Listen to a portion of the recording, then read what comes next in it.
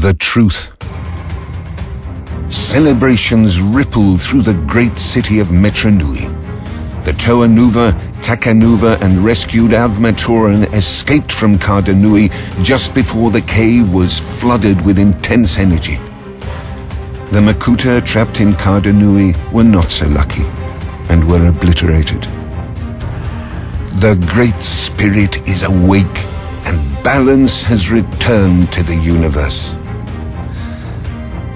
Just as Turaga Doom begins to congratulate the city's protectors, a chill wind spreads over the spectators and a voice rumbles from everywhere and nowhere. It is a voice no one had ever thought to hear again. The voice of Makuta Teridax, leader of the Brotherhood of Makuta. I am everywhere. I am everything you see. Toamatoro had heroically brought the physical form of Matanui back from death. But before the Great Spirit's consciousness had returned, Makuta Teridax replaced it with his own version.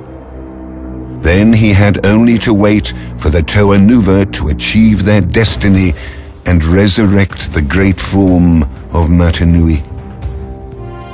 Makuta will now rule the body of the Great Spirit, the entire universe of the Toa and Matoran. Evil laughter shakes every surface in Metronui. A tremor runs through the ground.